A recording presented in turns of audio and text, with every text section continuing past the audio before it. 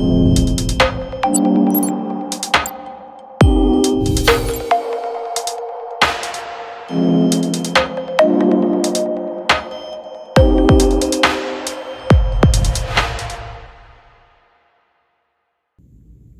guys, Mark Ohnsman here. I'm a software developer and bootcamp instructor, and I wanted to start our conference off like normal, and I'm going to go ahead and throw out some of our stickers here for you, so I hope you guys enjoy those.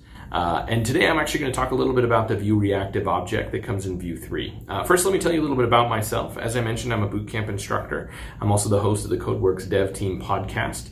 And I've actually been developing Vue and teaching people Vue over the last probably 4 years. Several hundred students. And that said, we're really excited here at CodeWorks to actually talk about the View 3 projects and start teaching those, because we think that there's a lot of really great functionality that allows us to kind of change the architecture up maybe just a little bit than the standard and implement some really cool features and functionalities based on those reactive objects. So one other big thing to know about me is I'm a big D&D fan. So we're going to talk about the object and the project that we're going to build out today, and I'm going to show you under the hood how some of this stuff works. So first and foremost, right now I'm building with an object. This is with the D&D API, and if you're not familiar with D&D, that's okay. Just understand this is an API that fetches some data, and based on that data I can take certain actions. So this is all handled locally. I don't have any server or anything running behind this, but I actually can create monsters, add monsters to my list. So here I'm just kind of filtering down, but I could grab, dragon, and several different things like that and kind of get the results as these filter out, or I could actually effectively search. But regardless, let's go ahead and just maybe add one of these things in here. So I now have a list of a couple different monsters from my encounter, and as I click on their different attacks and abilities, I can see here I can click short sword and I get a history generate of what they've done, things like that. I can come down here and use the dragon's attack and so on and so forth. Now, we wanted to build because our goal for today is to use the reactive objects to handle state management for us, whether it's either in our local state of each component or the global application state, which provides our single source of truth. We're going to kind of show off how that works. Now, here I can also do the reverse, undo and redo. This is truly changing the current state. So if I look at this here real quick, let's see, down here. So I can see currently I have in my array of actions just the one action. And then if I add one more, it actually is actively changing the state, and we'll show you how that code works. So let me jump over to that code and we'll start talking about it. So first and foremost, here we have our application state. Now, AppState, the goal of AppState is to create a single one of these reactive objects that basically replaces the need for the Vuex store. Now, nothing against the Vuex store. We've just found that this pattern has been a little bit more robust and effective for us, and I'll talk about some of the reasons why in just a minute. But ultimately here you can see I have my AppState. This is going to be everywhere I keep all of my data. Again, for this app, monsters and counter monsters and actions. I also have getters. I didn't need them for this in that application, but just to kind of identify this is where you would put those things. Now let's jump over to app.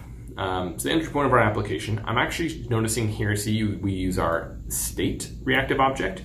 If you're familiar with Vue 2, this is essentially the replacement for data, where you had kind of your local state. I'm once again using that reactive object because now those are able to be observed up above and interacted with accordingly. And then I just simply return and export. As a part of that setup, the return object includes the state, and I just drill into it to grab anything. Here you'll notice I am actually bringing in AppState. This is so that we can use the Vue Dev tools when I'm looking at that component, as you saw on the other page, to see what the AppState currently is and kind of look at that global state from my component hierarchy.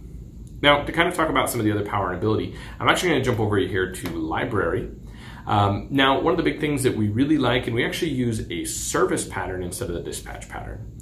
So with the dispatch pattern, it's kind of that fire and forget, hey, send off this thing, magic strings for the names of our methods, and it kind of can get a little and difficult to manage as your state grows, and it's kind of that moment of like, let me remember what my action was called and going back and forth and checking. Now by using services, I get all the intelligence I need in order to actually engage with firing different methods. So here you'll see I have the D&D API service, which from an application standpoint is just a simple class with a few methods on it. That class then can call to the API state and manipulate it. One of the really cool things though is because, as you noticed in the other page when we were talking about the state, we can put JS docs in here. I can come in now and say, all right, well, AppState, and as soon as I do AppState dot, I do get that full IntelliSense of what is on the AppState at this time. What are all the properties that exist? And if I go into encounter monsters and we'll just say like at 0. Again, because of JS docs, now I do get back that IntelliSense that I might be lacking another application architecture that's kind of just, I think it's this, and I'm kind of guessing. Now you're definitely getting the IntelliSense around that, which has been a huge benefit for when you're building out applications. So let me go ahead and remove that out of there. Let's jump back over to library. The other big thing here is I can use await. So get all monsters calls out to a third-party API, and traditionally we might use a dispatch that would fire that. Then we could watch for when the value came back and basically use another computed to watch certain things to say, okay, cool, once this computed changes, let me change this local piece of like whether I'm ready or not, or set that loading in the global. Here I don't have to worry about that anymore. I really only care about the ready state within here because that's the thing that's basically allowing me to render that drop-down list. So I can simply just say, hey, let's await this action to occur. And once it's done, let's go ahead and then manipulate this local piece of data. Again, really beneficial. This is kind of, again, a more simplified application, but we found actually in several different places that we've been able to use this, mainly in like using user auth and validating, are they logged in? And once they're logged in, perform these steps.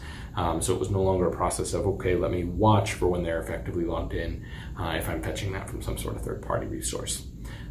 So that said, let's kind of talk about the time travel last and not least, and how we're able to manage through the state. So I have a history service.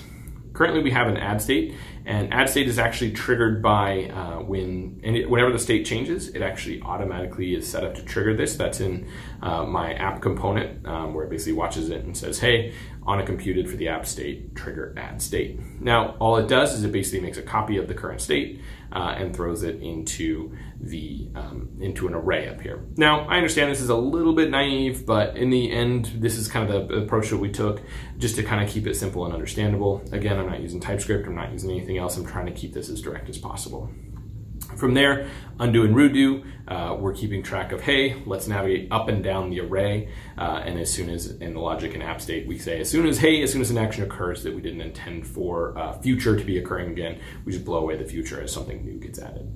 So that's pretty much going to wrap up my talk and time for today. Go ahead and check out those reactive objects. They can do so much for you and they're really powerful. Thanks again, and happy coding.